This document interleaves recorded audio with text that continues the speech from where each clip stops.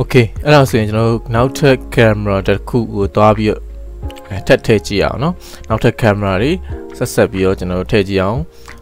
ကျွန်တော်တို့မှာ camera လောလောဆယ် clip 1ဆိုပြီးတစ်ခုပဲရှိတယ်ဒီကောင်ကိုတော့ဘာလုပ်လို့ရသေးလဲဆိုရင်ကျွန်တော် right click နှိပ်လိုက်မယ်ပြီးရင် copy ဆိုလုပ်လို့ရတယ်ပြီး rename လုပ်လို့ရတယ် delete လုပ်လို့ရတယ်အဲ့လိုမှမဟုတ်ဆိုရင်ဒီဘက်မှာဘာပါသေးလဲဆိုရင်ဒီမှာ delete နှိပ်လို့ရမယ် rename လုပ်လို့ရမယ်ဟုတ်ပြီเนาะဆိုတော့ copy အကြောင်းတစ်ချက်ပြောမယ် copy တကယ်လို့လုပ်ခဲ့တယ်ဆိုပါဆိုเนาะ copy လုပ်လိုက်ရင်သူ့မှာ paste တော့မပါဘဲနေပါဖြစ်တယ်ဆို copy နှိပ်လိုက်တာနဲ့ auto နောက်ထပ် clip တစ်ခုသူနဲ့ same setting same cameras တွေပါပြီးသားဖြစ်မယ်ဟုတ်ပြီเนาะအဲ့ဒါကကိုယ်အနေနဲ့တချို့သောအခြေအနေတွေမှာဆိုရင်သူထဲကနေ camera တစ်ခုခုကိုလိုချင်တဲ့အခါမျိုးကြရင်နောက်ထပ်သွားပြီး setup မလုပ်တော့ဘဲနဲ့ဒီပထမ camera ရဲ့ view သို့မဟုတ် setting အချို့ကိုအခြေခံပြီးတော့လိုချင်နေဆိုရင်เนาะဒီ copy ဆိုတဲ့ function ကိုသုံးရမယ်အဲ့လိုမှမဟုတ်ဆိုရင်တော့ကျွန်တော်ပုံမှန်အားဖြင့်ဆိုရင်this လုပ်လို့ရှိတယ်ပေါ့နော် okay ဒါဆိုတော့ဒီဟာကိုဖြတ်လိုက်မယ်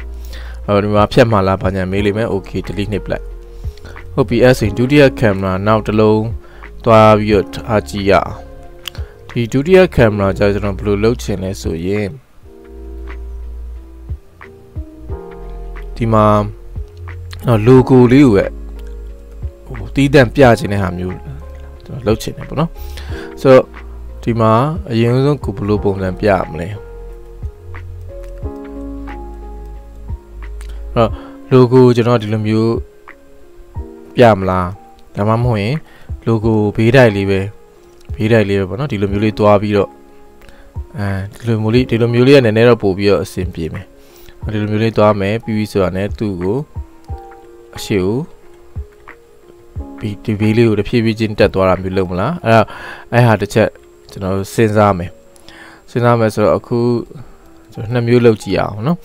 နှစ်မျိုးလုံးမှာဘယ်ဟာကောင်းမလဲပြန်ကြည့်မယ်ဆိုတော့အခုကျွန်တော်ရဲ့ zoom in zoom out ကနည်းနည်းမြန်နေတယ်သွားလာတာကျွန်တော် camera ရဲ့ဒီဟာပေါ့နော် fly speed ကိုကျွန်တော်သွားပြီး short လိုက်မယ်1လောက်ထိတော့ထားကြည့်အောင် okay ဆိုနည်းနည်းဒါဆိုအဆင်ပြေသွားပြီဆိုဒီလို camera တွေအထူးသဖြင့်ချိန်တဲ့အခါမျိုးမှာဆိုရင်ဒီ speed ကအရမ်းမြန်နေရင်ကိုလိုချင်တဲ့ point ကိုမရောက်တယ်ဟုတ်ပြီဆိုတော့ဒီမှာအရင်ဆုံးကျွန်တော် camera တစ်လုံးချိန်လိုက်မယ်အဲ့တော့ဒီနေရာမှာကျွန်တော်က wide angle ကြီးနည်းနည်းအရန် wide ဖြစ်လို့နေလို့ခံစားရတယ်အဲ့တော့ကျွန်တော်သူ့ကိုအရင်ဆုံး new clip ခေါ်လိုက်မယ်create clip ဆိုတော့နှိပ်လိုက်မယ် okay ဒီနေရာမှာရောက်လာအဲ့တော့လောလောဆယ်မှာ add camera ဆိုတော့မနှိပ်သေးဘူးကျွန်တော်အကြိုက်ဆုံး position တစ်ခုကိုရအောင်ချိန်မယ်အကြိုက်ဆုံး setting တစ်ခုကိုရအောင်ချိန်မယ်ဆိုတော့ကျွန်တော်ဒီကနေသွားမယ်အဲ့တော့ဒီမှာ camera က11mm ပေါ့နော်ဒီ focal length ကအရန်သေးနေတဲ့အခါမှာဘာဖြစ်လဲအရန် zoom in နေဝင်နေတယ်အဲ့တော့ကျွန်တော်လိုချင်တဲ့အသေးစိတ်ပြတဲ့ဟာအစင်မပြေသွားဘူးပေါ့နော်ဆိုတော့သူ့ကိုဘယ်လောက်ထားမလဲဆိုတော့ကျွန်တော်24လောက်ထားကြည့်အောင်ပေါ့နော် okay 24ဆိုရင်ဒါကျွန်တော်ပုံမှန်ဟိုမှာရမယ်ပုံမှန် focal length 24 maybe 26 okay တလားလောက်ထားကြည့်မယ် okay ဆိုတော့ဒါရသွားပြီဆိုရင်ကျွန်တော်ဒီနေရာမှာ DOF ပေါ့နော် depth of field အကြောင်းနည်းနည်းကစားကြည့်အောင် depth of field အကြောင်းက camera ထဲမှာကျွန်တော်ပြောခဲ့ဘူးပြီးကိုသုံးချင်တယ်ဆိုရင်သူ့ကို depth of field on ပေးလိုက်မယ်ပြီးရင် set focus ပေါ့နော် focus ကိုစပြီးတော့ set လုပ်လိုက်မယ်ဘယ်ကောင်ကို set focus ထားမလဲဟုတ်လားပြီးပြီဆိုရင်ကျွန်တော်တို့ဘာလုပ်လို့ရသေးလဲဆိုတော့ဒီမှာ follow focus ဆိုတာလေးကိုကျွန်တော်default အတိုင်းပဲထားခဲ့မယ်နော် follow focus ကိုဒီတိုင်းပဲထားခဲ့မယ်နောက်တစ်ခုဒီဘက်မှာသူ့ရဲ့ blur value ပေါ့နော် blur value ကို10အထိတင်လို့ရတယ်ကိုလိုရင်လိုအပ်တယ်လို့သွားပြီးတင်ဒီမှာ focal length ကသေးလေ blur value များများတင်ရလေပေါ့နော် focal length ကြီးလေ blur value ကအများကြီးတိတ်ပြီးတော့မတင်ရတော့ဘူးပေါ့နော်ဒီမှာကိုကဘာဖြစ်သွားလဲ focal length sorry ဒီ blur value များလေပို့ပြီး blur ဖြစ်မှာပေါ့နော်ဆိုတော့တိတ်အများကြီးလဲအဆင်မပြေဘူးနောက်ကလုံးဝဘာမှမမြင်ရအောင်ဆိုတော့မဖြစ်အောင်ဆိုတော့ဒီနေရာမှာ okay အဲ့တော့ကျွန်တော်ဒီကောင်းကိုဟုတ်ပြီဒီလိုပုံစံမျိုးလေးယူလိုက်မယ်ပေါ့နော် လိုပုံစံမျိုးယူမယ်နည်းနည်း camera set focus ကိုနည်းနည်းလေးပြန်ပြီးထားရအောင်ဒီနေရာမှာနည်းနည်းလေးလင်းနေသလိုခံစားရတယ်ဆိုသူ့ကို fat tail သွားမယ်နောက်တစ်ခု exposure မှာနည်းနည်းဒီမှာတစ်ချက်အောက်ကိုကြည့်အောင်နော် lens flare အများနေနော်စောစောတမျိုးဖြစ်ဆို lens flare ကိုနည်းနည်းလေးအကုန်ကြီးပါလောက် short လိုက်မယ်ပြီးရင်ဒီကောင်ကို bloom value ကိုလည်းright click နှိပ်လိုက်တယ်ဆိုရင်သူ့ရဲ့ default ပြန်ရောက်မယ်ပေါ့ဆိုတော့ okay ဒီလောက်ဆိုရင်သူ့ရဲ့ default system နဲ့ပေါ့နော် default setting နဲ့အဆင်ပြေတယ်ဆိုတော့set focus okay လောက်မှာထားရမယ်ဟုတ်ပြီပြီးပြီကိုလိုချင်တဲ့ setting တွေလည်းအားလုံးရပြီဒီဘက်က high လည်းအကုန်အဆင်ပြေသွားပြီဆိုရင်မလုပ်မလဲဆိုရင်ကျွန်တော် add camera ဆိုနှိပ်လိုက်မယ်ဟုတ်ပြီ add camera ရသွားဒါဒီပထမဆုံး camera သူဒီဘယ်လိုရွေ့မလဲကျွန်တော်ဟိုဘက်ကိုရွေ့မယ်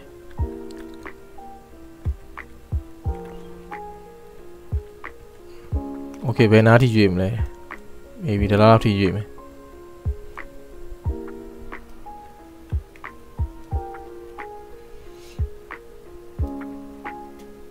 okay ဒါလောက်ထားလိုက်မယ်ပေါ့နော် okay so ဒီနေရာမှာကျွန်တော် focus ကိုတစ်ချက်ပြန်ပြီးချိန်ကြည့်အောင် okay ဒီနေရာမှာသူ့ကို focus ကိုဒီလောက် set လုပ်လိုက်ရတယ်ဒီနေရာမှာblur ကတိတ်ဘာမှပြဿနာမရှိဘာကြောင့်လဲဆိုတခြားအရာဝတ္ထုတွေလည်းမရှိတဲ့အတွက်အဆင်ပြေတယ် so အဲ့ဒါကိုလိုချင်တဲ့ second shot ကိုရပြီဆိုရင်ဒုတိယမြောက် camera တစ်လုံးကိုရပြီအဲ့ camera ရဲ့ position setting တွေရပြီဆိုရင် add camera နှိပ်လိုက်မယ်ပြီးရင်ဒီမှာ6 seconds တီပုံမှန်အဖြစ် auto ပါလာလိမ့်မယ်ဆိုတော့ play အရင်နှိပ်ကြည့်အောင်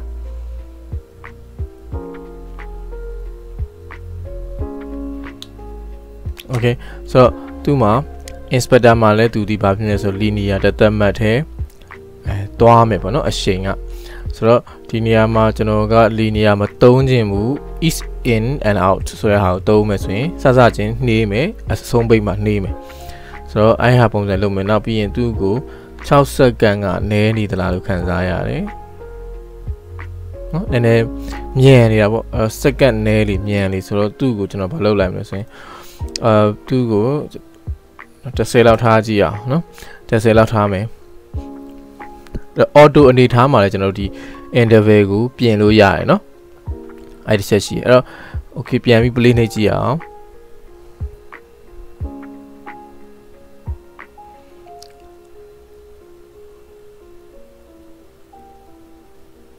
okay ဆိုတော့ဒါတနည်းပေါ့ဒါတနည်းနည်းနည်းအရန်တော့ satisfy မဖြစ်သေးဘူးသူ့ကိုကျွန်တော်ဘယ်လိုလုပ်ရနိုင်တယ်လဲဆိုရင်နောက်ထပ်တနည်းနဲ့စူးစမ်းကြည့်မယ်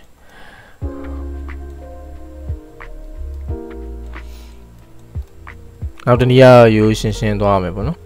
ရိုးရှင်းဒီလို elevation view ဆန်မျိုးမှာဒီနေရာမှာ display မှာကျွန်တော် grid on ထားလိုက်မယ်ဆိုရင်ကျွန်တော် grid ကိုကောင်းကောင်းမြင်ရပြီနော်ဒီလိုနေရာမှာကျွန်တော် grid ကိုသုံးတယ် okay အဲ့တော့ grid ကတော့ manually သွားပြီးတော့ on ရတယ် manually သွားပြီးပိတ်မှရမယ်သူ့အတွက် shortcut မရှိဘူးနော်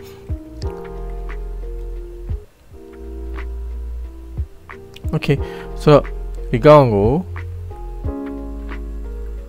ဆိုပါစို့ကျွန်တော်ဒီလိုနေရာစလိုက်မယ်နော်ဒီလိုနေရာစမယ်အဲ့တော့ဒီမှာhorizontal line လည်းညီသွားပြီပြီးရင်ဒီကျွန်တော်တို့ DOF လေးကိုလည်းသူ့ကိုဒီနေရာမှာ set လုပ်လိုက်မယ်နော် set လုပ်လိုက်မယ်ပြီးပြီဆိုရင် right click အဲဆိုရင်နောက်ထပ် camera ဒီကောင်သတိထားမှာက add camera ဆိုဒီထဲကိုသွားထည့်မိမှာစိုးတယ်အဲ့တော့သွားမထည့်မိအောင်သတိထားဖို့လိုတယ်နောက်ထပ် camera တစ်ခုယူမယ်ဆိုရင်နောက်ထပ် clip တစ်ခုကိုခေါ်ပြီးတော့မှ add camera နှိပ်ပြီးရင်သူ့ရဲ့အဆုံးသက်ကဘယ်နေရာမှာစိုးမလဲဆိုတော့ဒီနေရာမှာစိုးမယ်ဒါပေမဲ့ကျွန်တော်ဒီနေရာကျရင်ကျွန်တော်သူ့ကိုဘယ်လိုလုပ်လိုက်မလဲဆိုတော့ okay အားလုံးကိုဒီလိုပုံစံပြလိုက်မယ်နော်ဒီလိုပုံစံပြကြည့်မယ် add camera okay ဆိုတော့သွားပြီးကြည့်အောင်ဒီမှာ6 second ပဲပေးထားတယ်အဲ့တော့ auto ဘယ်လိုပေးထားမလဲ okay ဒါကတော့စောစောကလိုရိုးရှင်းစောစောကထပ်ပို့ပြီးတော့ရိုးရှင်းတယ်စောစောကတစ်စောင်းသွားတယ်ဒါကတော့တဲ့စာဖတ်လို့ပိုကောင်းတော့ဗောနော် ဒီလိုမျိုးစာလုံးတွေအများကြီးပါတဲ့ကောင်လေးမှာဆိုရင်သူဒီလိုတဲ့သွားတဲ့ system ပေါ့နော်တဲ့သွားတဲ့ဟာတွေကပို့ပြီးတော့အဆင်ပြေမယ်အဲ့တော့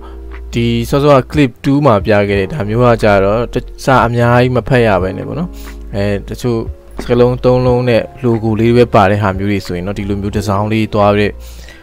camera movement လေးကပို့ပြီးတော့အဆင်ပြေတယ်ကိုကဘယ်လို scene ကိုတိစောက်ချင်တယ်ဆိုတော့ပုံမူတည်သွားမှာပေါ့ okay ဆိုတော့နောက်ထပ်တစ်လုံးသွားပြီးပြန်ထားကြည့်အောင်ဆိုတော့ဒီမှာဆိုရင်ကျွန်တော်တို့မှာဒီ screen ရှိရနော် rectangle screen လေးရှိတယ်ဒီမှာဆိုရင်ကျွန်တော်က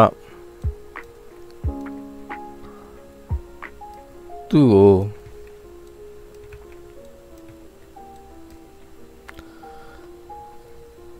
okay ဆိုတော့ဒီနေရာမှာကျွန်တော်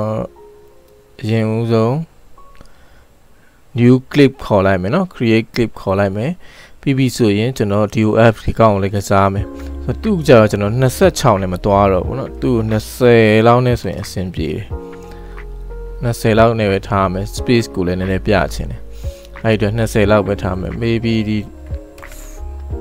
okay 18 20အဲ့လောက်ဆိုရင်အဆင်ပြေပါတယ်ကျွန်တော်20လောက်ထားမယ်เนาะ18ကအရင်သေးတော့တယ်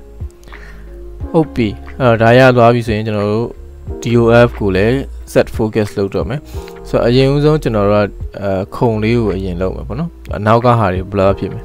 ဆိုတော့ဒီနေရာမှာကျွန်တော်တို့တင်ပေးဖို့လိုအပ်လာလို့ဆိုရင်ဒီ blur value တင်ပေးဖို့လိုအပ်လာပြီเนาะဒီမှာ focal length ကသေးလာလေကျွန်တော် blur value ကိုတင်ပေးဖို့များတင်ပေးဖို့လိုအပ်လေအဲ့တော့10ဒီ maximum ဆိုကို10လောက်မလိုချင်ဘူးဆိုရင်တော့လေနည်းနည်းလောက် short ပေါ့ okay so သူရဲ့ focus ကလောလောဆယ်ဒီနေရာမှာရှိတယ် okay အဲ့ဒါဆိုရင်ကျွန်တော်သူ့ကိုဒါဒီ setting ဒီနေရာတိုင်းကြိုက်ပြီဆိုရင်ဘာလုပ်လို့ရပြီလဲနော် add camera ဆိုနှိပ်လို့ရပြီ add camera နှိပ်မယ်ပြီးဆိုတော့လည်းသူ့ကိုကျွန်တော်ဘယ်လိုသွားမလဲဆိုရင်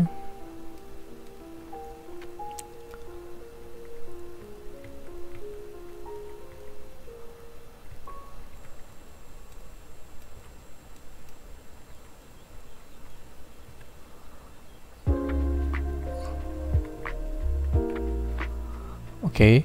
ဆိုတော့ဒီလိုနေရာလောက်မှာတစ်ချက်သွားကြည့်ရအောင်နော်ပုတ်ကိုတိတ်မကပ်ဖ ೇನೆ ဒီလိုနေရာလောက်မှာထားရမယ်အဓိကကျွန်တော်မှန်ကိုပြမယ်ဆိုတော့မှန်ကအခုလောလောဆယ် blur ဖြစ်နေတယ်သူ့ကို blur မဖြစ်အောင်သွားပြီးတော့ camera set focus ကို mirror ကိုသွားပြီးထားလိုက်မယ် okay ဆိုတော့ mirror ကိုသွားထားမယ်ပြီးပြီဆိုရင်အဲ့တော့ဒီနေရာမှာ auto ဒီနေရာမှာ blur ဖြစ်သွားပြီနော် okay အဲ့ဒါရပြီဆိုရင် add camera ဆိုနှိပ်လိုက်မယ်ဟုတ်ပြီပြန် play ကြည့်အောင်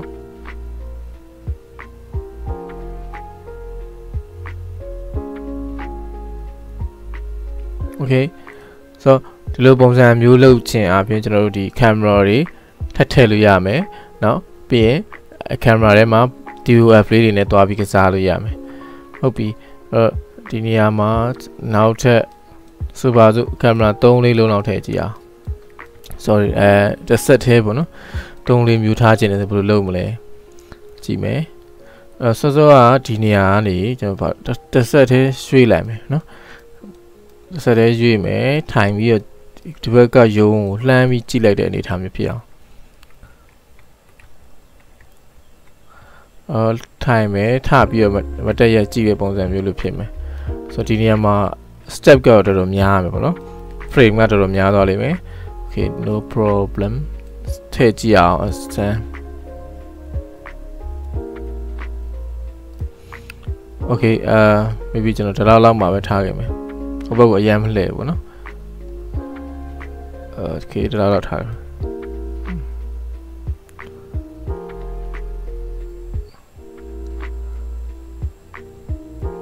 ဟုတ်ပြီဒီနေထားလောက်မှာ set focus ကိုပြန် on မယ်ပြီးရင်ကျွန်တော်ဘာထားမလဲဆို focus ကိုဒီကောင်ထားလိုက်မယ် workstation နဲ့ထားလို့ရတယ်လောလောဆယ်ကျွန်တော် focus ကိုဒီဘက်က dining discussion table ဘက်ကိုထားမယ်အဲ့ဒါရပြီဆိုရင်ကျွန်တော် add camera နှိပ်လိုက်မယ် ဆိုဒီမှာတွေ့လား steamer ဆိုရင် auto ထားခဲ့တဲ့အတွက်သူ့ရဲ့ minute ကို 6.5 ဆိုတာမျိုးတွေခွဲပေးသွားပြီဒီနေရာမှာကိုကအချိန်လိုရင်ပြန်ပြီးတော့အတိုး shot ပြန်လုပ်မယ်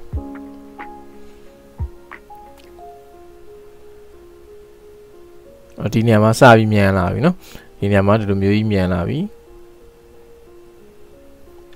အဲ့နေရာမှာကျွန်တော်အဲ့လောက်ကြီးမြန်တာမကြိုက်ဘူးကျွန်တော်ဖြည်းဖြည်းချင်းပဲဆိုတော့သူ့ကို2ဆလောက်နော်15လောက်တင်လိုက်မယ်ဒီမှာ15တင်လိုက်တော့ဟိုဘက်မှာလည်း14ဖြစ်သွားပြီဒီလားနော်အဲ့တော့ဒီဘက်မှာပါအရန်ကြီးကြာသွားမယ်ပေါ့နော်ဒီဘက်မှာအရန်ကြီးကြာသွားမယ်ကျွန်တော်တို့ဒီလိုမျိုးဆိုအဆင်မပြေတော့အဲ့ခါမှာဘာအဆင်ပြေလို့ဆိုရင် custom ဆိုတာကိုတော့ပြီးပေးရမယ်အဲ့တော့ custom ထားမယ်ဒီကောင်ကို15ထားမယ်ဒီကောင်ကိုတော့ပုံမှန်သူ့ရဲ့ original 6 seconds ဆိုတော့ပဲထားလိုက်မယ် okay အဲ့ဒါဆိုပြန်သွားကြည့်အောင်ဟုတ်ပြီဒီကောင်ကဒီ speed လောက်နဲ့ကရတယ်နည်းနည်းလေးထပ်တိုးခြင်းတိုးလို့ရမယ် okay ဒီချိန်တော့စပြီးတော့သူလှည့်ပြီ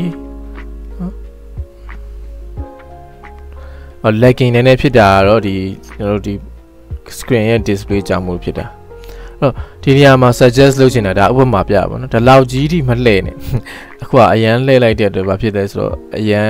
speed ကအရန်များသွားတယ်နော်ဆိုတော့အဲ့တော့သူ့ကိုဒီနေရာမှာဒီဘက်ထိမလှည့်တော့ဒီဘက်ထိမလှည့်တော့ပဲနဲ့ဒါလောက်လေးပဲထားလိုက်မယ်ပေါ့နော်အဲ့ဒါလောက်လေးပဲထားမယ် okay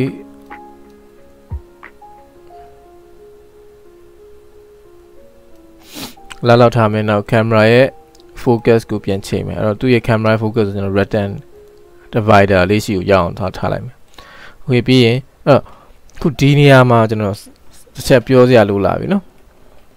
ကျွန်တော်ပြင်လိုက်တယ်လောက်ထားပြီးသားဟာကိုပြန်ပြီးပြင်နေဆိုရင်ဘယ်လိုလုပ်ရမလဲဆိုသူ့ရဲ့ဒီနေရာမှာ update ဆိုတဲ့ဟာလေးပါတယ်အဲ့ update ဆိုတဲ့ icon လေးကိုနှိပ်ပေးရမယ်အဲ့တော့ okay အဲ့တော့စောစောဟာဟိုအတီမယူပါနဲ့အခုဟာကို update လုပ်ပေးပါဆိုသဘောဖြစ်သွားပြီဟုတ်ပြီနော်အဲ့ဒါဆိုရင်ပြန်ပြီးတော့ play နှိပ်ကြည့်အောင်ဟောဒီနေရာမှာ okay 15မိနစ်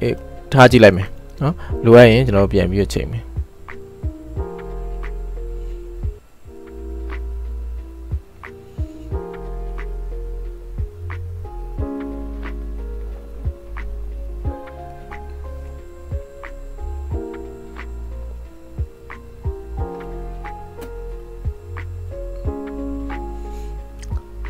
ဒါက set ရဲ့ performance design နဲ့ခုန lagging ဖြစ်နေတာပေါ့နော်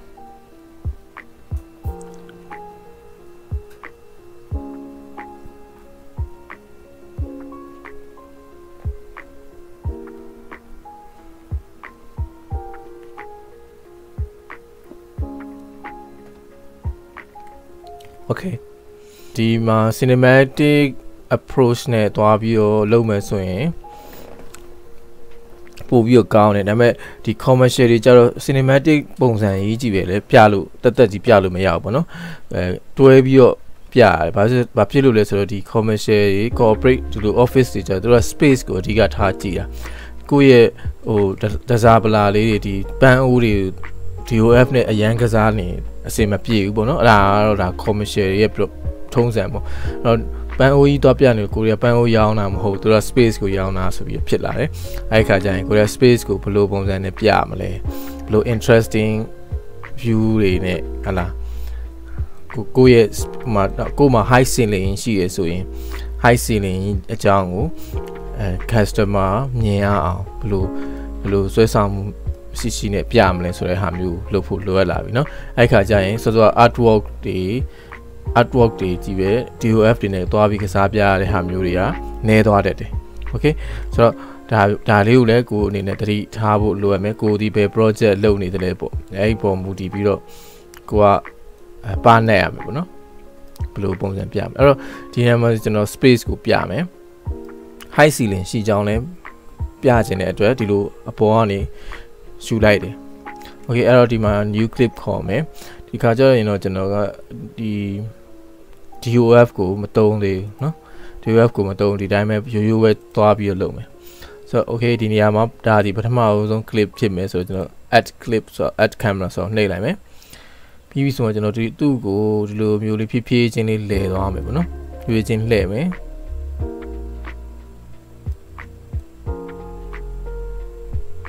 okay သူ့ဒီနေရာလောက်ထိလှည့်မယ်ဒီနေရာလောက်ထိလှည့်မယ်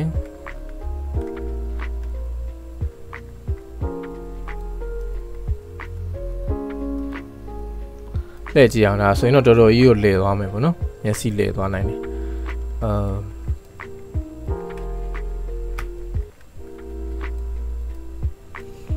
okay ဒီနေရာမှာကျွန်တော် DOF ကစားဖို့လိုအပ်လာလိမ့်မယ်ဘာကြောင့်လဲဆိုတော့ဒီ BD တွေကြောင့်မို့လို့ okay anyway ကျွန်တော်ဒီနေရာကိုဒီနားလောက်ထိရွှေ့လိုက်မယ်ပေါ့နော်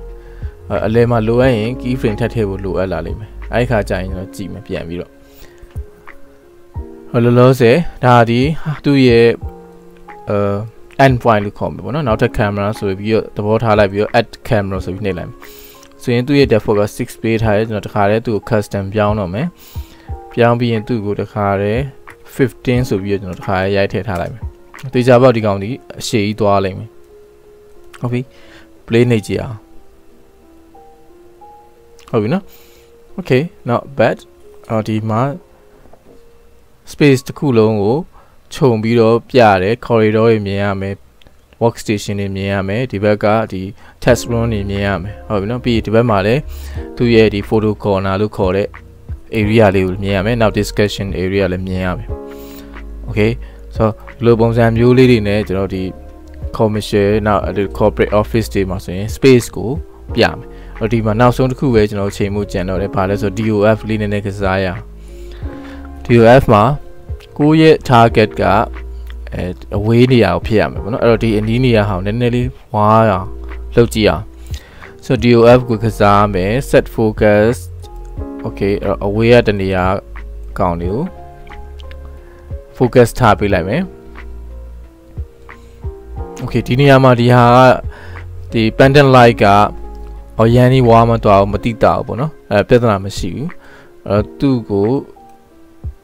သူနဲ့နီးမဲ့နောက်ပေါ်လာမဲ့ကောင်လေးတွေအတွက်ပဲရည်ညွှန်းတာဖြစ်တဲ့အတွက်သူ့ကိုထားခဲ့မယ်အဲ့တိုင်း okay အဲ့တော့သူ့ကိုပြင်ချင်တာပြင်မယ်ပြင်ပြီးသွားပြီဆိုရင်ဘာလုပ်မလဲဆို update ဆိုတာလေးနှိပ်ပေးရလိမ့်မယ်เนาะဒါအောင်မမေ့နဲ့ဟုတ်ပြီဒါရသွားပြီဆိုရင်ဒီမှာလဲသူ့ရဲ့ camera ကိုသွားမယ် depth of field ကိုသွားမယ်ပြီးရင် set camera ဒီနေရာမှာဆိုကျွန်တော်ကသူ့ကိုmaybe workstation okay ဒီကောင်ဒီနေရာမှာပဲထားလိုက်မယ်เนาะdiscussion table set ကိုပဲကျွန်တော် focus ထားလိုက်မယ်ပြီးပြီဆိုရင် okay ဒီဟာကတော့ blur radius ကတော့မပြင်တော့ဟုတ်ပြီဒါရပြီဆိုပါလို့မလဲ update နိုင်မယ်ဆိုတော့ပြန် play ကြည့်အောင်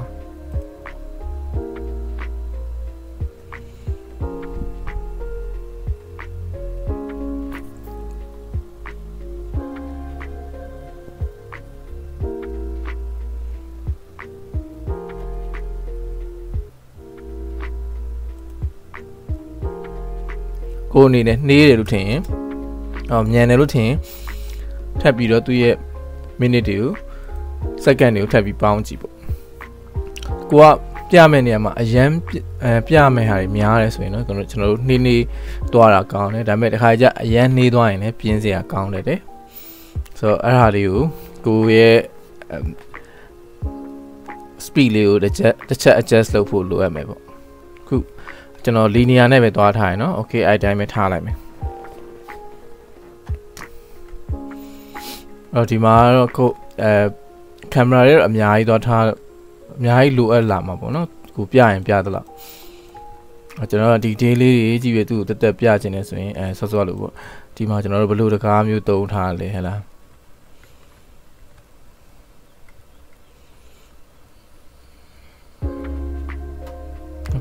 ကျွန်တော်ဒီ logo လေးကိုဒီလိုပုံစံအောင်ပြလို့ရတယ်ပေါ့နော်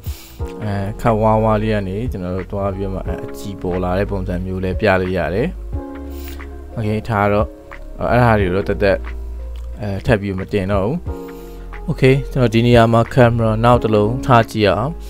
နောက်ကျွန်တော်ဒီ glass ရဲ့ material ကို normal glass ပဲပြန်ထားလိုက်တယ်ပြီးရင်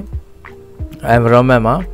ဒီ precipitation on မယ်မိုးရေနည်းနည်းရွာခိုင်းလိုက်မယ်ပြီးပြီဆိုရင် strap နည်းနည်းတင်လိုက်မယ်ပြီးရင် paddle ကိုနည်းနည်း short လိုက်မယ် okay အဲ့ဆိုရင်ဒီဘက်မှာမှန်ပါလဲသူ့ရဲ့မိုးရေးစလေးနည်းနည်း effect ဖြစ်မယ်ပေါ့ Okay ပြီးပြီဆိုရင်ကျွန်တော်လိုချင်တဲ့ camera နေထားရပြီဆိုရင် add camera နှိပ်လိုက်မယ်ဒီနေရာမှာကျွန်တော်နေရဲ့ direction ပေါ့နော်ဒီဟာလေးကိုနည်းနည်းကစားကြည့်အောင်နည်းနည်းပဲပေါ့နော်အဲ့တော့ဒီ camera ရဲ့တဘာဝကကျွန်တော်ဘယ်လိုသွားမလဲဆိုရင်သူ့ကိုတခြားအများကြီးမသွားဘဲနဲ့ဖြည်းဖြည်းပဲသူ့ကိုအရှိကို zoom in ပုံစံမျိုးသွားလိုက်မယ် Okay ဒီနေရာလောက်မှာရက်လိုက်မယ်ဟုတ်ပြီပြန်သွားကြည့်အောင် play နှိပ်ကြည့်မယ်ဒီနေရာမှာမြန်တယ်လို့ထင်နေဆိုရင်ကျွန်တော်တို့ဘာလုပ်လို့ရလဲသူ့ရဲ့ minute ကို adjust လုပ်ပေးမယ်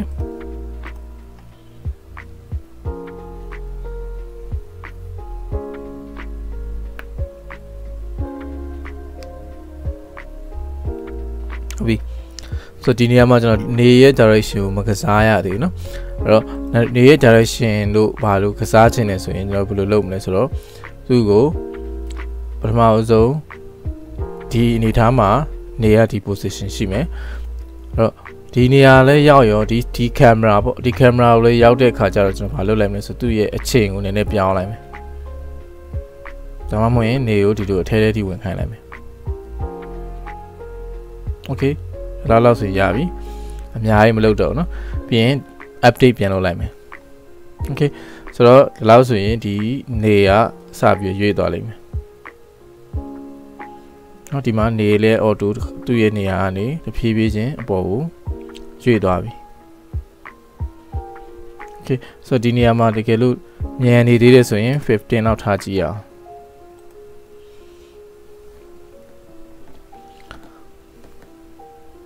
Okay ဒါတော့နည်းနည်းလေးတော့နှေးသွားတယ်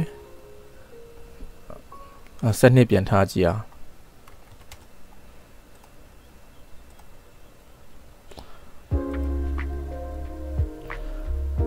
Okay 12လောက်ဆိုရင်မဆိုးပါဘူးเนาะ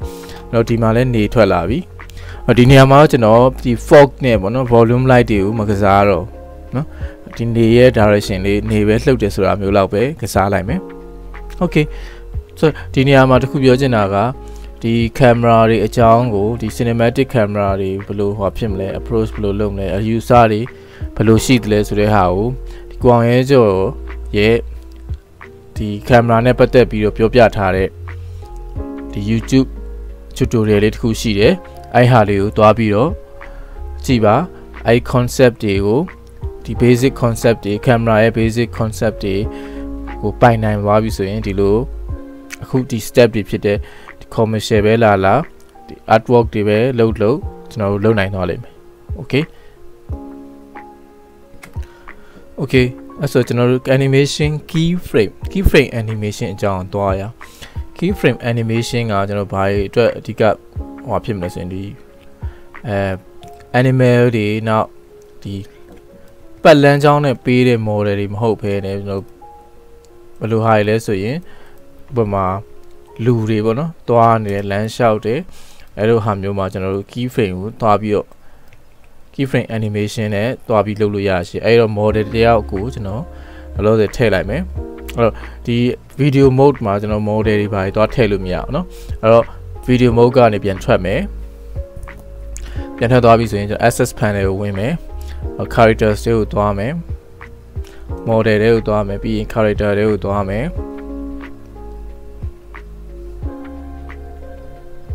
ဒီမှာလမ်းလျှောက်နေတဲ့လူတယောက်ထည့်လိုက်မယ်ပေါ့နော်ဆိုတော့ဒီမှာ office ဆိုတဲ့အတွက်ကျွန်တော်တို့ casual business ဆိုတဲ့ဟာလေးကိုရွေးလိုက်မယ်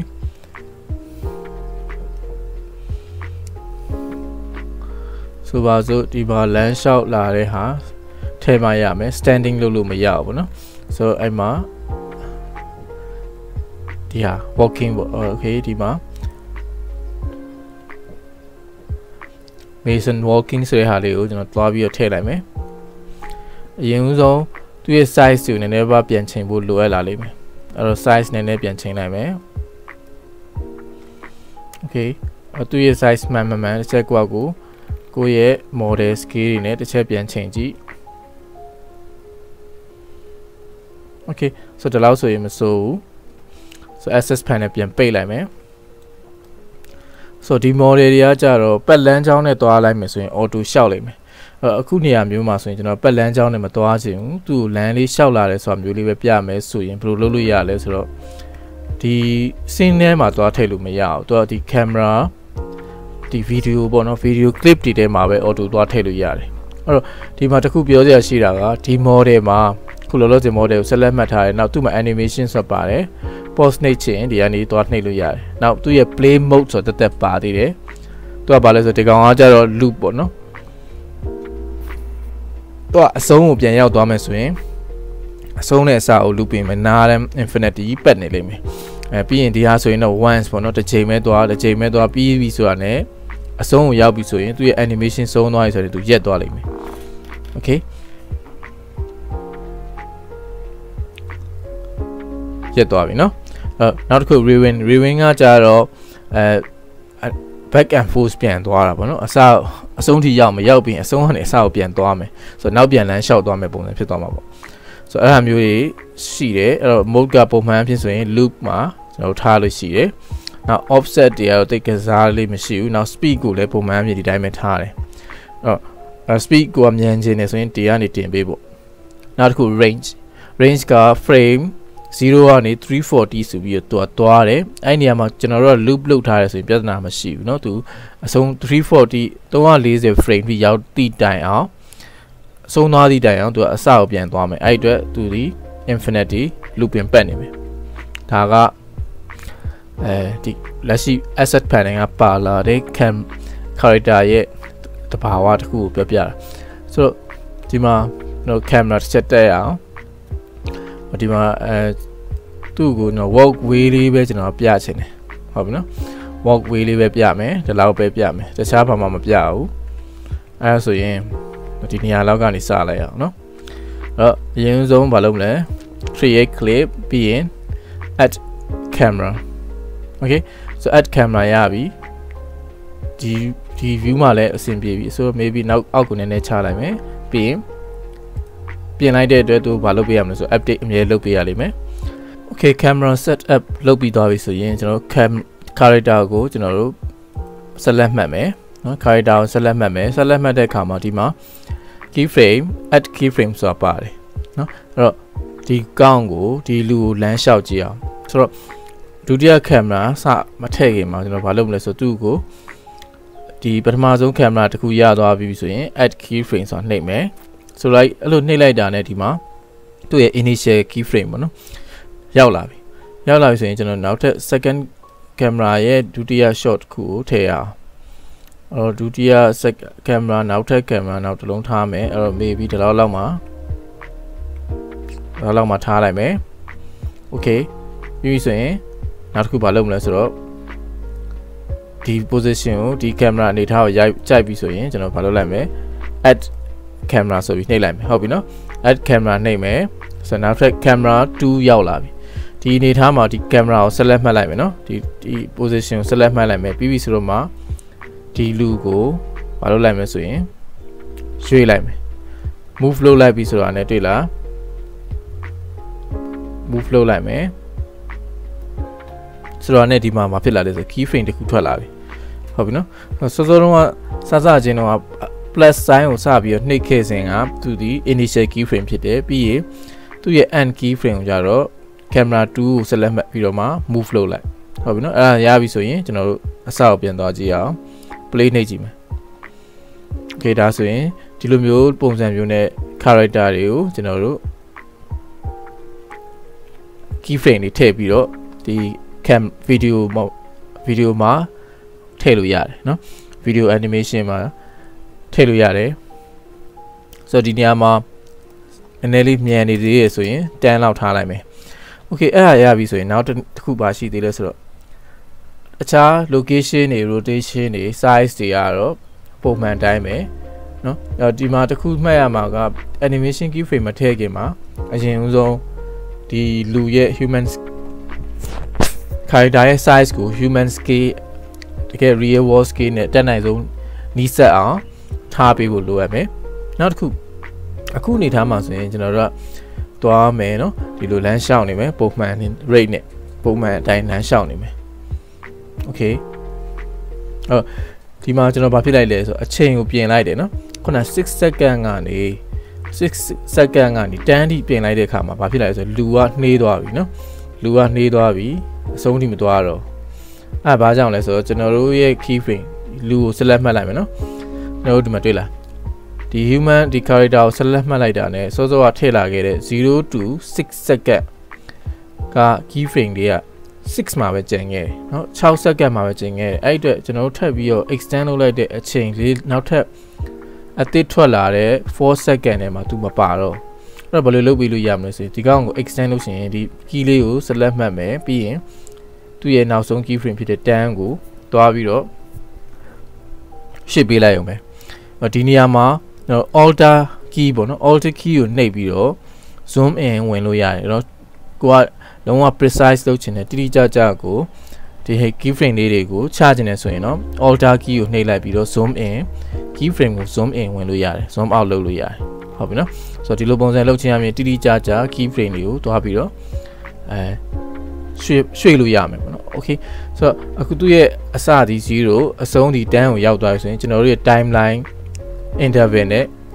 တစ်ဆက်တည်းဖြစ်သွားပြီအဲ့ဒီအတွက်သူ့ရဲ့လမ်းလျှောက်တဲ့ဟာကလည်းအစကနေအဆုံးသူလမ်းလျှောက်လိုက်မယ် okay ဒါဆိုရင်အငြိမ်ဖြစ်သွားပြီအနောက်ဆုံးတစ်ခုပဲကြံမယ်အဲ့ဘာလဲဆိုတော့ match rate matching ပေါ့နော်တခါလေးမှာကျွန်တော်တို့ရဲ့ကင်မရာအရန်မြန်နေတာရှိတယ်အရန်နှေးနေတာရှိတယ်အဲ့ဟာနဲ့ကျွန်တော်တို့ရဲ့ real world လမ်းလျှောက်တဲ့ဟာနဲ့ကင်မရာရဲ့ movement နဲ့ကို match လုပ်လိုက်တာပေါ့နော်အဲ့ဒီပုံစံလိုချင်နေဆိုရင်ဒီက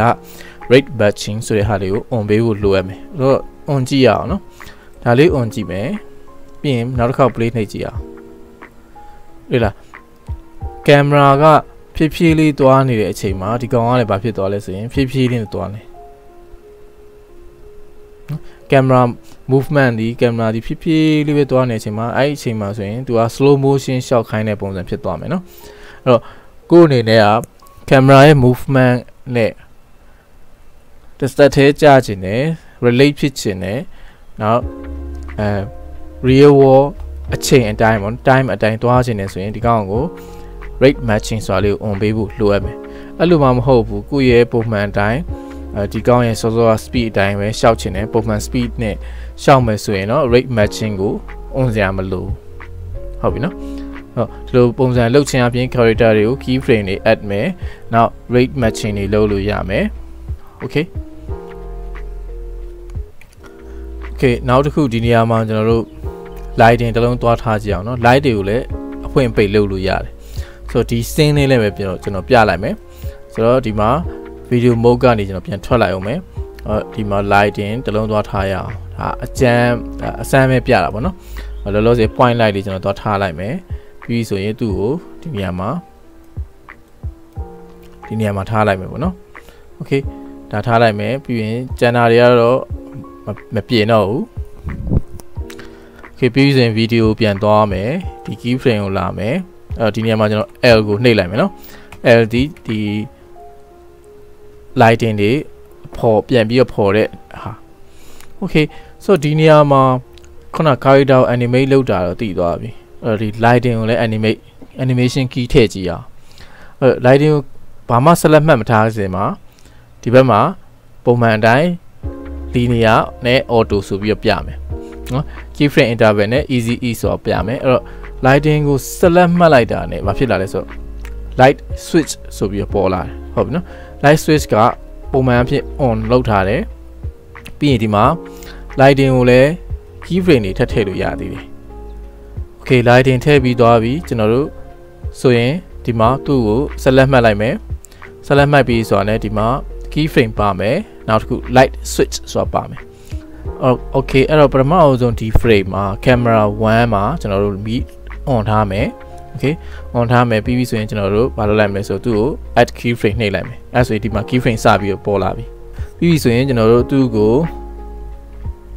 keyframe number 2 ထိသွားလိုက်မယ်ဒီကနေရွှေ့လိုက်မယ်နော် number 2 ထိ2 second ကိုလည်းရောက်တဲ့ခါကျတော့ဘာလုပ်လိုက်မလဲဆိုတော့ light ကို switch off လုပ်လိုက်မယ် switch off လုပ်လိုက်တာနဲ့ဘာဖြစ်သွားလဲဆိုတော့ဒီမှာကြည့်အောင် switch off လုပ်လိုက်တာနဲ့ auto ဒီမှာနောက်ထပ် keyframe တစ်ခုထွက်လာပြီဟုတ်ပြီနော် lighting နဲ့ပိတ်သွားပြီ okay အဲ့ဒါဆိုရင်နောက်ထပ် keyframe number 4 second ကိုသွားမယ်အဲ့ခါမှာ lighting ကိုပြန်ပြီး switch on လုပ်လိုက်မယ် on လုပ်လိုက်တာနဲ့ဘာဖြစ်လာလဲနောက်ထပ် keyframe တစ်ခုပေါ်လာပြီဟုတ်ပြီနော်ဒီဟာကိုကျွန်တော်သွားပြီးကင်မကင်တော့ဘူးထပ်ပြီးတော့မကင်တော့ဘဲနဲ့ဒီ timeline လေးရပဲသွားပြီးတော့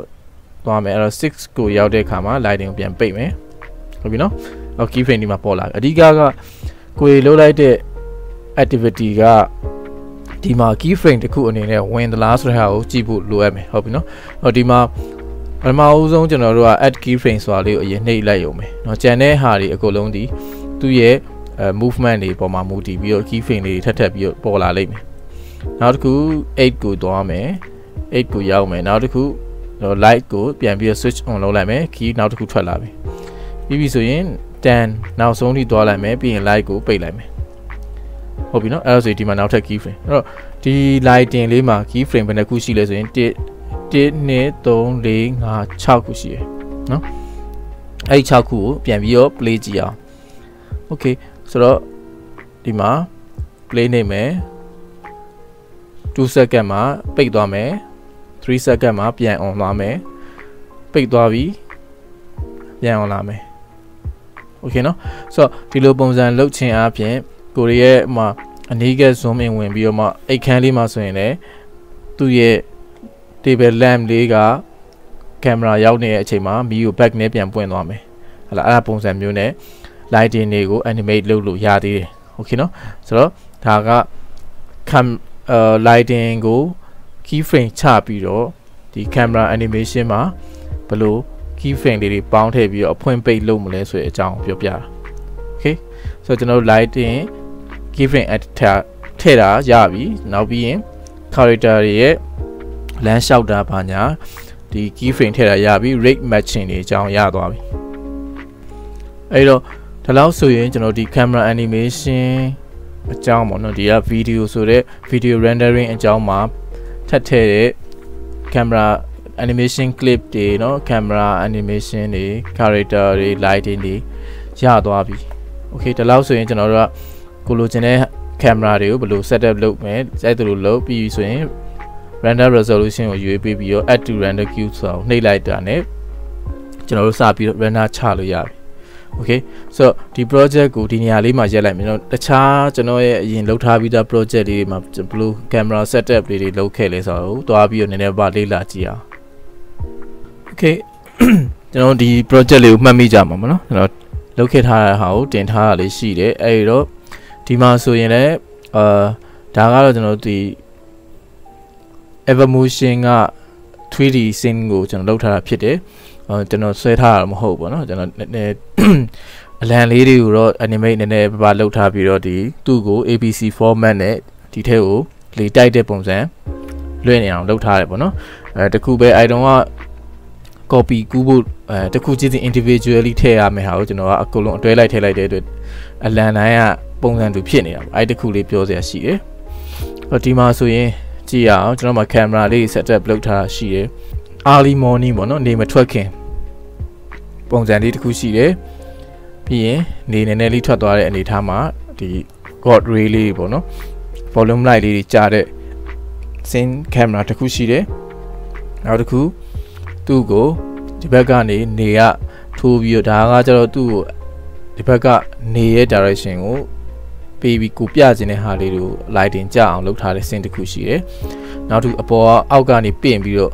ကြည့်တဲ့အနေအထားမျိုးလေးတစ်ခုရှိတယ်အခု version အသစ်မှာမှဒီရေတခွန် waterfall ရဲ့ feature ကပို့ပြီးတော့ပို့နည်းနည်းကောင်းလာပြီပေါ့နော်ကျွန်တော်အဲဒီတော့ runner လုပ်တုန်းကသူကဒီလောက်မကောင်းသေးဘူးအရန် transparent ဖြစ်ပြီးတော့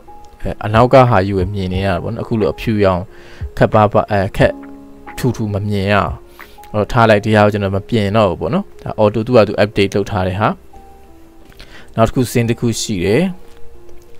okay ဒါအောက်ကိုနည်းနည်းကြည့်တဲ့ဟာပေါ့အဲ့တော့ဒီမှာဆိုရင်ကျွန်တော်ကရေတခွန်ကို3စင်း4စင်းလောက်သုံးလိုက်ရတယ်ပေါ့နော်အဲ့တော့ဆိုရင် okay ရှိမယ်နောက်ထပ် scene တစ်ခုကကြတော့ဒါမြေကြီးပေါ်မှာ scene လေးလောက်ထားတာရှိတယ်နောက်တစ်ခုနောက်ဆုံးတစ်ခုကဒီဘက်မှာဒါကိုအရှိလိုက်ဒါ runner ချဖို့အတွက်လောက်ထားတာရှိရပေါ့နော် okay ဆိုတော့ဒါကရှိပြီးသား scene ကိုပဲပြတာ video render ကိုတော့ကြည့်အောင်ကျွန်တော်ရဲ့ camera တွေဘယ်နှလုံးရှိမလဲဆိုတော့6လုံးရှိမှာပေါ့နော်ဒီမှာဆိုရင်ကြည့်မယ်ဒီဟာကိုကျွန်တော်အစအဆုံးတော့လုံးမပြတော့เนาะဘယ်လိုလုပ်ထားလဲဆိုတော့သဘောတရားနဲ့sample တစ်ခုအနေနဲ့ပြရတဲ့သဘောပဲဒီမှာ camera 4လုံးထည့်ထားတယ်เนาะပြီးရင်သူတို့ဒီ custom အနေနဲ့သွားတယ် is in and out ဆိုပြီးလုပ်ထားတယ်ပထမဆုံး second 20ကြာမယ် second 10 second 10 second ဆိုပြီးနောက်ထပ် camera တွေရှိမယ်camera 1ကိုနှိပ်လိုက်ရအောင် camera 1ကိုနှိပ်မယ်ကျန်တာတွေမပြောခင်ကျွန်တော်ဒီမှာကျတော့အဓိကဘာကစားထားလဲဆိုရင်ကျွန်တော်ကဒီ fog ပေါ့နော် animate ဒီ fog တွေရဲ့နောက်အဓိကကနေရဲ့ sun ရဲ့ location ပေါ့နော်အချိန်ပေါ့အဲ့ဟာလေးကိုကစားထားတယ်အဲ့တော့ဒီနေရာမှာသူဒီအချိန်4နာရီမိနစ်50မှာရှိတယ်ဒီနေရာကိုလည်းရောက်တဲ့ခါကျတော့6နာရီနဲ့12မိနစ်ရှိသွားပြီ okay 6နာရီနဲ့12မိနစ်ရှိသွားပြီကျန်တဲ့ fog setting တွေvolume light setting တွေကတော့မပြင်ဘူးနေလေးပဲကစားသွားတယ် okay နေလေးပဲကစားသွားတယ်ကိုလိုချင်တဲ့နေရာရောက်ဆိုရင် add camera နှိပ်လိုက်ပြီးရင် camera number 3အဲ့တော့ဒီကောင်ကကြတော့နေအပေါ်ရောက်သွားပြီဘယ်ချိန်ရောက်သွားဆိုတနာရီခွဲလောက်ရောက်သွားပြီအဲ့ဒါဆိုရင်ကိုယ့်ရဲ့ scene ကိုတစ်ခုလုံးကြီးကိုကောင်းကောင်းပြက်သားထင်ရှားမြင်ရပြီအဲ့ဒါရပြီဆိုရင်နောက်ထပ်နံပါတ်နောက်ဆုံးဟာကြတော့ဗာလဲဆိုတော့ဒီနောက်ထပ်တက်ထည့်ထားတာဘာကြောင့်လဲဆိုတော့ငှက်ကလေးတွေပြန်နေတဲ့ဟာလေးတွားရအောင်အဲ့တော့ဟုတ်ပြီအဲ့တော့ပုံစံမျိုးနဲ့လုပ်တယ်နောက်ပြီးရင်အချိန်ကိုလိုရင်လိုအပ်တယ်လို့ဒီကနေတိုး short လုပ်မယ် play လုပ်ကြည့်အောင်နော်ဒါကျွန်တော်စပြီး play လုပ်ပြီးနေစပြီးထွက်လာပြီတွေ့လားနေစထွက်လာမယ်ပြီးပြီဆိုရင်တဖြည်းဖြည်းချင်းတက်သွားမယ်နေလုံးရပြီးရင်သူ့ရဲ့ god ray တွေဒီ volume light တွေဒီကျမယ် okay ဆိုတော့ဒါဆိုရင်လည်း7နာရီမင်းကျင်လောက်ရောက်သွားပြီပြီးရင်စပြီးတော့နေရအပေါ်တောင်ကြီးကိုကွယ်သွားပြီကွယ်ပြီးတော့ဒီဘက်ကိုထပ်ပြီးတော့ထွက်လာမယ်ဒီနေရာမှာ north offset လေးတွေနည်းနည်းကစားပေးရတယ်နော် okay north offset လေးကိုနည်းနည်းကစားပြီးမှရမယ်နောက်ငှက်ကလေးတွေကိုလည်းစောရလိုပဲ keyframe လေးတွေချပြီးတော့ဒီနေရာမှာစပြီးထည့်တယ်ပြီးရင်ငှက်ကလေးတွေကဒီဘက်အဆုံးထိပြန်သွားတယ် okay ဆိုတော့ဒီလိုပုံစံမျိုးနဲ့ camera တွေကို set up လုပ်တယ် number 2 clip 2ကိုသွားကြည့်အောင်clip 2မှာဆိုရင်လည်း second 20ကြာတယ်အချိန်ဒီမှာကျတော့ကျွန်တော်တို့အချိန်ကိုကျွန်တော်မကစားထားဘူးထင်တယ်နော်ဒီမှာအချိန်မကစားထားဘူးဘာလေးပဲကစားထားလဲဆို camera ကစားထားတယ်ငှက်ကလေးနည်းနည်းပြန်လာကစားထားတယ်အလုပ်ငန်းပိုင်းဆိုင်ရာတွေမှာကျွန်တော်ရဲ့အရှိမတင်ထားတဲ့ video 2ခုရှိတယ် project 2ခုပေါ့နော်နောက်ထပ်တင်ဖို့လည်းရှိသေးတယ်အဲ့ project 2ခုမှာဆိုရင်လည်း render ချတဲ့အခါမှာ camera တွေဘယ်လို setup လုပ်တယ်ဆိုတာကိုသွားပြီးတော့ real time သွားကြည့်လို့ရတယ်နော်အခုကတော့ဖြည်းဖြည်းချင်းရှင်းပြတာဖြစ်တဲ့အတွက်နည်းနည်းကြာမယ်တကယ်မြန်ဆန်သွားပြီးတော့တကယ် real world speed နဲ့ real project တွေမှာကြည့်ရင်အရင်ဟာတွေသွားကြည့် okay နောက်ထပ်လည်းကျွန်တော်တို့တင်ပေးမယ် okay ဒါဆိုရင် play နေကြည့်ရအောင်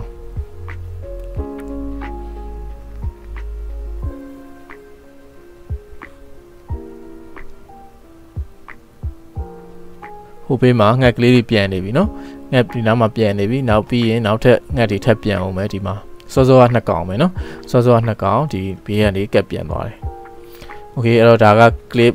2ဒါပြီးရင် clip 3ကိုသွားကြည့်အောင်ကျွန်တော် play ပဲလုပ်ပြတော့မယ်အဲ့ဒီမှာ clip 3မှာဆိုရင်လည်းစောကရေတကွန်ကိုပဲဒါ emphasize လုပ်ထားတယ်ဟာပေါ့เนาะဒီနေရာမှာရေတကွန်နောက်တစ်ဆင့်ထပ်ထည့်ရတယ်အပေါ်မှာရေတကွန်ထပ်ကြတယ်ရေရောနည်းနည်းတဘာဝမကြသေးဘူးဒါနည်းနည်းပြန်ချင်ရမှာပေါ့နော်အခုတော့ version အဟောင်းကနေလောက်ထားတာဖြစ်တဲ့အတွက်ကျွန်တော်ပြန်မချင်ရသေးဘူး okay နောက်ထပ် video clip 4ဒါကြတော့အောက်ကိုအပေါ်ကနေအောက်ကိုပြန်ကြည့်တာပေါ့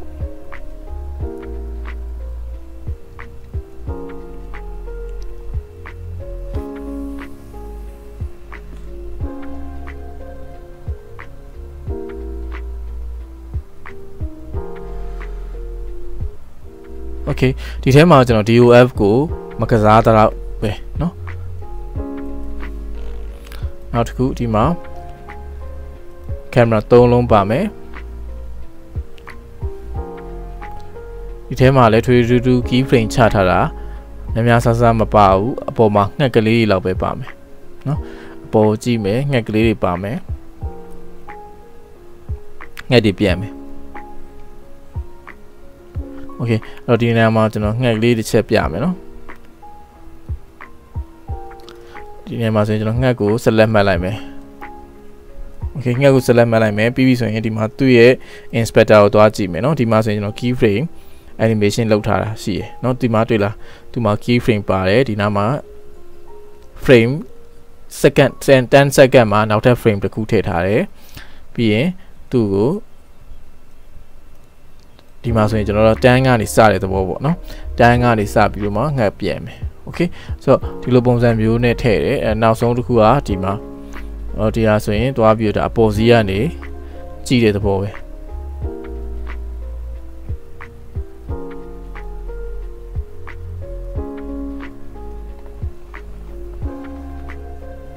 okay so ဒါက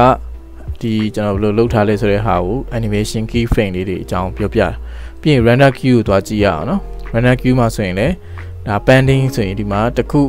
render ချဖို့လိုအပ်နေတယ်နောက်တစ်ခုက finished ဆိုတဲ့အကြောင်းဒီမှာကြည့်မယ်နော်ဆိုတော့ဟာကပထမစသချင်းတော့ finish အကြောင်းမှာပြောခဲ့ရအောင်ဒါတွေကကျွန်တော် render လုပ်ခဲ့တဲ့ key clip တွေပေါ့နော် camera တွေအကြောင်းဒီမှာဆိုရင်အားလုံးကပြီးသွားပြီသူတို့ဘယ်နေရာမှာ save လုပ်ထားတယ်ဆိုတာကြည့်ချင် right click နှိပ်လိုက်မယ်ပြီးဆိုရင် open file location ဆိုတာရှိတယ်နောက်တစ်ခုက render again ပေါ့ကိုကတစ်ခုခု update လုပ်လိုက်လို့ render queue ကိုလည်းတွားပြီးထပ်မထည့်ချင်ဆိုရင်သူနောက်တစ်ခေါက် render ပေါ့နော် something တစ်ခုခုဥပမာလှုပ်နေတဲ့ဟာကမလှုပ်သွားဘူး dynamic ကိုဒီမှာ real time မ on ခဲ့ရဘူးဆိုရင် render ပြန်ချဖို့လိုတဲ့ခါကျရင်သူ render again ဆိုတာနှိပ်လိုက်ရတယ်နောက်တစ်ခုကဘာလဲဆို clear history ဒီဟာကိုဖျက်ချင်တယ်ဆိုရင်တော့ကျွန်တော်ဒီဟာကြီးကို clear history နှိပ်လိုက်ရင်ရပြီအဲ့ထဲမှာ select မှတ်လို့ရသေးတယ်ပြီးရင် clear history ဆိုရင် select မှတ်ထားတဲ့ကောင်တွေပဲဖြတ်ပေးလိမ့်မယ်ကျန်တဲ့ select မမှတ်ထားတဲ့ကောင်ကpending ထဲမှာ sorry ဒီ finish ထဲမှာကျန်နေအောင်မယ်ဟုတ်ပြီနော်ဆိုတော့ဒီလိုပုံစံမျိုးနဲ့ဒီ render queue ကိုတွားပြီးတော့ control လုပ်တယ် okay ဒီ file လေးကြည့်ပြီးသွားပြီဆိုရင်ကျွန်တော်တို့အလုပ်က project လေးတစ်ခုကိုကျွန်တော်ဖွင့်ကြည့်အောင်နော်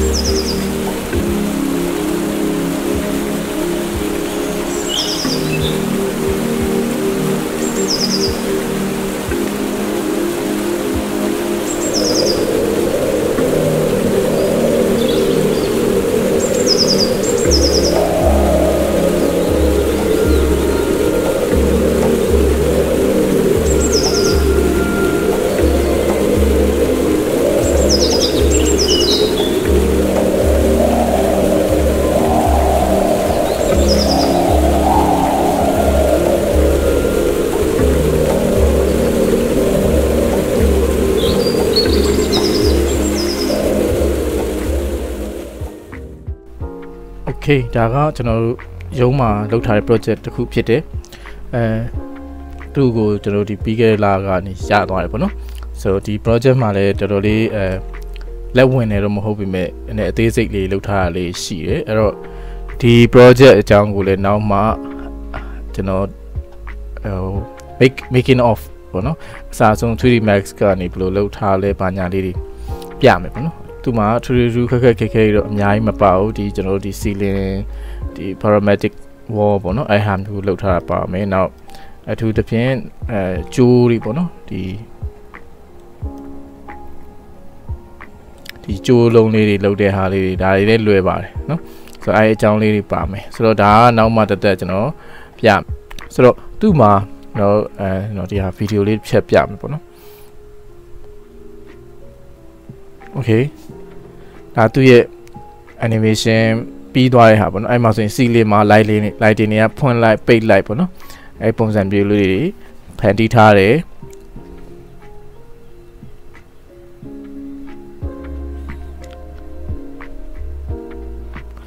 fiber optic light ကဒီလိုပုံစံလေးနဲ့လာမယ်ပေါ့နော်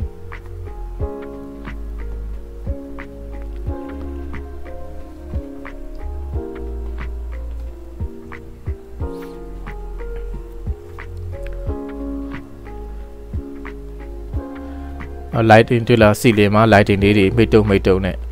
အဲ့ပုံစံလေးတွေဖြစ်အောင်လုပ်မယ်ဒါဒီကျွန်တော်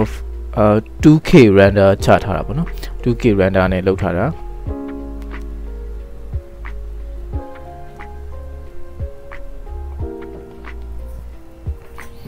အချိန်ကတော့သူအားလုံးပေါင်း2ရက်ပေါ့2ရက်ခွဲပေါ့နော်2ရက်ခွဲ3ရက်ပေါ့ဘာကြောင့်လဲဆိုတော့နှစ်ကြောလောက်ပြန်ပြင်လိုက်ရတာရှိရပေါ့နော်ဒီ file ထဲမှာပြန်ပြင်ရရှိလို့ max ထဲကနေလာပြင်နေပြီးရင်ဒီထဲကိုလာထည့်တယ်အဲ့ဒီအတွက်သူကနှစ်ခါလောက်ပြန်ပြင်လိုက်ရတော့3ရက်လောက်ကြာသွားတယ်ဒီထက်အချိန်ရရင်ရသလိုကျွန်တော်တို့ render ကိုကောင်းဒီ camera setup လေးတွေပတ်လန်းချောင်းလေးတွေကိုတခြားလေး smooth ဖြစ်အောင်မမြန်မနှေးเนาะအဲ့ပုံစံမျိုးဖြစ်အောင်ကိုအနေနဲ့လှုပ်ဆောင်ဖို့လိုအပ်မယ်ဟုတ်ပြီနော်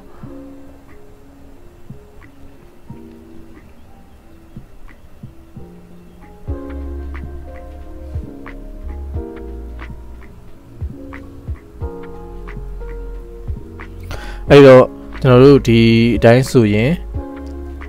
render အကြောင်းကဒီလောက်ဆိုရင်ကျွန်တော်တို့လုံလောက်ပြီနော်တခြားကြားမှာလည်းကျွန်တော် project လေးတွေကိုဒီ project လေးလာလိမ့်မယ်နောက်ထပ် project လေးကျွန်တော် record လုပ်ထားရှိတယ်အတိုင်းမသွင်းရသေးတာပေါ့နော်အဟာလေးတွေကိုလည်းနောက်မှတဖြည်းဖြည်းချင်းပြောမယ်ပြောရင်းနဲ့မှအခုကျွန်တော်တို့ရှေ့မှာသွားခဲ့တဲ့ menu ရဲ့အကုန်လုံးအသုံးချတဲ့ဟာပေါ့နော်အဲ့ရအသုံးချတဲ့အပိုင်းတွေကိုအလုပ် project တစ်ခုလေးလုပ်ရင်းနဲ့အစမ်းရင်းနဲ့အစအဆုံးပြောမယ်အဲ့ကြားထဲမှာ version အသစ်တွေထွက်ခဲ့ရင်လည်းထပ်ပြီးတော့ကျွန်တော်တို့ version အသစ်တွေမှာဘာတွေတိုးလာလဲဘယ်ဟာ improve လုပ်လာလဲဆိုတဲ့အကြောင်းပြောပြမယ်ဟုတ်ပြီနော်ဆိုတော့ကျွန်တော် channel ကို subscribe မလုပ်ရသေးဘူးဆိုရင် subscribe လုပ်ထားပါအဲဆိုရင်နောက်ထပ်တဲ့project တွေထပ်ပြီးမြင်ရလိမ့်မယ် okay ဆိုဒီကြိုးလေးဆိုရင်လည်းသူတို့တော်တော်လေးကြိုက်သွားတယ်ပေါ့နော် client အနေနဲ့ဆိုရင်နောက်ဒီ camera ကိုအယူဆတွေဘယ်လိုပုံစံနဲ့အဝင်အထွက်တွေပြမလဲနောက်တကယ် walk through ကြီးလည်းမဖြစ်ရအောင်အရန်လည်းခုနလို object လေးတွေ accessory လေးတွေပဲ emphasize လုပ်ပြရဲဟာမျိုးလေးမဖြစ်ရအောင်နောက် space ကိုလည်းမြင်ရအောင်နောက်တစ်ခုက space တွေအပြင်သွားကျတော့ flow ပေါ့နော်ဘယ် area နေဘယ် area ကိုသွားမလဲဘာညာဆိုတော့အဲ့လိုအဝင်အထွက်လေး flow လေးတွေကိုလည်းဒီ circulation လို့ခေါ်မှာပေါ့နော်space circulation တွေကအစအဲ့ပုံစံမျိုးလေးတွေကိုဘယ်လိုပုံစံနဲ့ present လုပ်မလဲဆိုတဲ့ဟာလေးတွေကိုလည်းတခြားလောက်ထားပါစမ်းထားပါကြည့်ထားပါဟုတ်ပြီနော် okay အဲ့ဒါဆိုရင်အခုကျွန်တော်တို့ image ရဲ့ video ရဲ့နောက်တစ်ခုက render queue အကြောင်းပြီးသွားပြီဆိုရင်နောက်ထပ် pro version မှာဆိုရင်ဘာပါသေးလဲဆိုတော့ကျွန်တော်တို့ VR mode ဆိုတဲ့ဟာပါတယ်ဆိုတော့အဲ့ဒါက free version တွေမှာမပါဘူးဒါပေမဲ့ကျွန်တော်တလက်စားတယ်သူနဲ့အတူတူတန်းနဲ့ဖြစ်နေတဲ့ပြောပြမယ်အဲ့တော့ပုံမှန်အမြင့်ဆိုရင်ဒီမှာ3ခုပဲတွေ့ရလိမ့်မယ် VR mode ကသူဒီ image ရဲ့ဘယ်ဘေးမှာပါတော့ သူ့ကိုတွားပြီးဘလို့ on မလဲဆိုရင်ပုံမှန်ဆိုရင်ဒီ setting ကို on ထားအောင်ဆိုရင်ကျွန်တော်တို့ဘာမှမမြင်ရဘူးအဲ့အတွက်ကျွန်တော်တို့ဒီကိုသွားမယ် menu တွေကိုသွားမယ်ပြီးရင် preference ကိုသွားမယ်အဲ့ဒါပြီးရင် widget တွေကိုသွားမယ် widget တွေကိုသွားလိုက်မယ်သွားပြီးရင်အဲ့မှာဒါက pro version ဆိုရင်ဒါတွေအကုန်မြင်ရမယ် okay ဆိုတော့ဒီမှာ VR beta ဆိုပြီးတော့ပေးထားလိမ့်မယ်เนาะအဲ့တော့ဒီ function လေးကို on ပေးမှရမယ်เนาะဒီဟာမ on ဆိုရင်ဒီမှာမပြဘူးဒီမှာတွေ့လားကျွန်တော် on လိုက်တာ ਨੇ ဒီဟာဒီမှာထားတဲ့ဒီ navigation bar မှာတမ်းပြီးပေါ်လာလိမ့်မယ် okay ဒါဆိုရင်သူ့ကိုတုံးလို့ရပြီပေါ့နော်ဆိုတော့ဒီမှာဒီ icon ပေါ်လာမယ်နောက်တစ်ခုဒီဟာကိုဘာအတွက်တုံးလို့ရလဲဆိုရင်ကျွန်တော်တို့ဒီဟာကကျတော့သူဒီကျွန်တော်တို့ရဲ့ဒီ computer နဲ့ VR ကြည့်တဲ့ပေါ့နော်ဘယ်လိုဟာလဲဆိုရင် HTC Vive တွေနောက် HTC Vive Pro တွေနောက် Oculus Go တွေ Oculus Rift တွေနောက်ပြီးတော့ Oculus Quest เนาะအဲ့လိုဒီ VR ကြည့်တဲ့ဟာလေးတွေ ਨੇ ကျွန်တော်တို့ကချိတ်ထားမယ်ဆိုရင်ကျွန်တော်တို့ဒီချိတ်ပြီးသွားအရင်ဆုံးဆက်နေအရင်ချိတ်ရမယ်ချိတ်ပြီးသွားပြီဆိုရင်ကျွန်တော်ဒါလေးကိုနှိပ်ရုံပဲ okay ဆိုတော့ဒါလေးကိုကျွန်တော်နှိပ်လိုက်တာ ਨੇ သူဒီအရင်ဆုံးကျွန်တော်တို့ချိတ်ထားတဲ့ဒီ VR handset ပေါ့နော်အဲ့ဟာကိုကျွန်တော်တွားပြီးတော့ချိတ်မယ်ပထမဆုံးပြီးပြီဆိုတာ ਨੇ ကျွန်တော်ဒီဘက်မှာ screen နှစ်ခုပေါ်လာမယ်ပေါ့နော်ဒီဘက်နဲ့ညာဘက်နှစ်ခုပေါ်လာမယ်အဲ့ဒါပြီးပြီဆိုရင်အဲ့ထဲမှာကျွန်တော်တခြား application တွေမှာ VR သုံးသလိုမျိုးကျွန်တော်တို့ဒီမှာမြင်ရမယ်နောက်တစ်ခုသူ့ကိုVR အထက်ထဲမှာမြင်ရတဲ့ပုံစံမျိုးနဲ့ window နောက်တစ်ခုလည်းပြလို့ရတယ် okay ဆိုတော့အဲ့ဟာဘာအတွက်လဲဆိုရင်ကျွန်တော်တို့ဒီ user experience ပေါ့နော် user ကဒီကျွန်တော်တို့ D5 နဲ့လုပ်ထားတဲ့စင်ကြီးတွေကိုတွားပြီးတော့light ပြီးတော့လမ်းလျှောက်ကြည့်လို့ရတယ်ဘယ်လိုလျှောက်လဲဆိုရင်သူ့ရဲ့ဒီ joystick ပေါ့နော် hand controller လေးတွေပါတယ်เนาะ VR ကြည့်တဲ့ဟာမှာအဲ့တော့အဲ့ဟာလေးတွေနဲ့တွားပြီးတော့ဒီနေရာမှာတွားပြီးတော့full step ပေါ့သူ့ရဲ့ပုံစံလေးเนาะခြေလမ်းလေးလျှောက်တဲ့ပုံစံမျိုးလေးပါလာပြီဆိုရင်ကျွန်တော်တို့အဲ့နားမှာတွားပြီးချလိုက်တာ ਨੇ သူ့ကိုတွားပြီးတော့ teleport တွားလုပ်လိုက်တဲ့သဘောပေါ့နော် teleportation ပုံစံမျိုးတွားပြီးတော့ရောက်သွားလိမ့်မယ်အဲ့လိုလုပ်ချင်းအပြင်ကျွန်တော်တို့ရဲ့ဒီ 3D scene တစ်ခုလုံးကြီးကိုဒီ D5 နဲ့လုပ်ထားတဲ့ 3D scene တစ်ခုလုံးကြီးကိုကျွန်တော်လိုက်ပြီးတော့သူလမ်းလျှောက်တယ်လို့မျိုးလိုက်ပြီးတော့အကုန်လိုက်ကြည့်လို့ရမယ်ဟုတ်ပြီနော်ဆိုတော့အဲ့ဒါကကျွန်တော်တို့ဒီ VR version VR function ကို on ရမယ်နောက်တစ်ခုက Pro version ဖြစ်မှရမယ် okay ဆိုတော့ဒီလိုလုပ်ခြင်းအပြင်ကျွန်တော်တို့ဒီ 3D scene ရဲ့မှာကိုယ်တိုင်လူကိုယ်တိုင်ရောက်နေတဲ့ပုံစံမျိုးလို့လုပ်လို့ရမယ်ဆိုတဲ့အနေအထားမျိုးအဲ့တော့ဒီမှာ तू က VR beta ဆိုတဲ့အတိုင်းပဲ तू ကစပြီးအခုမှ develop လုပ်နေတော့မရှိသေးတယ်အဲ့အတွက် तू VR mode ထဲကိုရောက်သွားပြီဆိုရင်ကိုယ်မျက်လုံးထဲမှာအဲ့ VR handset ကနေ VR ကနေမြင်နေရမယ့်အနေအထားကြတော့material တွေကတကယ်ကျွန်တော်အပြင်မှာမြင်ရတဲ့အတိုင်း realistic ဖြစ်ချင်မှဖြစ်မယ်နောက် reflection တွေကမှန်ချင်မှနည်းနည်းမှန်လိမ့်မယ်ဟုတ်ပြီနော်အဲ့လိုမျိုးဟာလေးတွေကိုလောလောဆယ်မှာအဲ့ error လေးတွေရှိနေတယ်အဲ့ဒါတွေကိုသူတို့ develop မလုပ်ရသေးဘူးသူတို့အဲ့ဒါကိုရှေ့နောက်ထပ်သော version အသစ်တွေမှာသူတို့ improve လုပ်ဖို့သူတို့လည်းစူးစမ်းနေပေါ့နော်ဆိုတော့အဲ့ဒါဒီ not ready to present to the client yet ပေါ့ဆိုတော့ဒါကအစင်းသေးမဖြစ်သေးဘူးဆိုတဲ့အတွက်ကိုအနေနဲ့ pro version လည်းရှိမယ် VR လည်းစမ်းထားမယ်ဆိုရင်တော့စမ်းထားခြင်းနဲ့ဆိုရင်အဆင့်တစ်ခုလောက်ထိပဲစမ်းထားလို့ရမယ်ဒီမှာမြင်နေရတဲ့ real world မှာမြင်နေရတဲ့ဒီ high quality reflection တွေ material finishes တွေကိုမမြင်ရသေးဘူးဟုတ်ပြီနော်ဆိုတော့အဲ့ဒါဒီ in the future မှာအရင်ကောင်းလာမယ့်ဟာဖြစ်တယ်အဲ့တော့တကယ်လို့များကောင်းလာခဲ့ရင်တော့ဒါဒီကျွန်တော်တို့ client ကိုဒီထဲမှာဒီ scene တစ်ခုလုံးကြီးကိုက build လုပ်ထားတာသိချတယ်ဆိုရင်အဲ့ scene တစ်ခုလုံးကြီးကိုလိုက်ပြီးတော့လမ်းလျှောက်ခိုင်းလို့ရပြီနော်အဲ့ဒါဆိုရင်ဒီကျွန်တော်တို့နောက် next step level ဖြစ်သွားမယ်ပေါ့နော်ကျွန်တော် presentation ကတခြားဒီ Unreal Engine တို့ဘာလို့မှကျွန်တော်ဒီ Oculus Rift တွေတော့ VR machine တွေ VR တွေနဲ့လုပ်နေရတဲ့ပုံစံမျိုးကိုဒီ5ထဲမှာလုပ်လို့ရပြီးဒီ5နဲ့ height function ကိုရအောင်လုပ်လိုက်တဲ့သဘောမျိုးဆိုရင်ဒီအနာဂတ်မှာတော်တော်လေးကိုကောင်းသွားမယ်ဟုတ်ပြီနော် okay ဆိုတော့ဒါက VR အကြောင်းကိုပြောပြလိုက်တာပေါ့အဲ့တော့ပို့ပြီးတော့တကယ်ပဲ stable ဖြစ်လာပြီးကောင်းလာပြီဆိုရင်ကျွန်တော်ထပ်ပြီးတော့ပြောပြမယ် okay ဆိုတော့ဒီလောက်ဆိုရင်ကျွန်တော်တို့ဒီ render အကြောင်း render queue အကြောင်းเนาะ render queue ဒီမှာဆိုရင် camera တွေအများကြီးပဲကျွန်တော် render ချထားတယ်အဲ့ထဲကနေမှလိုအပ်တဲ့ဟာလေးတွေပဲဖြတ်ပြီးယူတယ်ပေါ့နော် so render queue တွေအကြောင်းလည်းသိပြီးအားလုံးသိသွားပြီဆိုရင်ဒီ render အပိုင်းကိုကျွန်တော်ဒီနေရာမှာရက်လိုက်မယ်နောက်ထပ်ကျွန်တော်ကြံမှာကဒီ resource management နဲ့ preference setting တွေနောက် widget အကြောင်းတွေကြံမယ်အဲ့ဒါလေးပြီးသွားပြီဆိုရင်ကျွန်တော်ဒီ define menu ရပြီးသွားပြီဒီထဲမှာကျွန်တော် layer ရယ်ဒီနေရာပေါ့နော် scene list နဲ့ layer အကြောင်းကိုနည်းနည်းလေးပြောစရာလိုမယ်ဒါက project ဒီလုပ်ရင်းနာမှာပဲပြောပြတော့မယ်ပေါ့နော်maybe နောက်ထပ်ခေါင်းစဉ်တစ်ခုအနေနဲ့လည်းလုပ်ချင်လုပ်မယ်တိတ်အများကြီးခက်မရှိတဲ့အတွက်သူတို့ခေါင်းစဉ်တစ်ခုအနေနဲ့ထည့်ပြောဖို့ကလည်းဟိုတက်ကြီးပြောဖို့မလိုအပ်ဘူးပေါ့နော် okay so ဒီလောက်နဲ့ကျွန်တော်တို့ရက်လိုက်မယ် so နောက်တစ်ပိုင်းမှာပဲတွေ့ရအောင်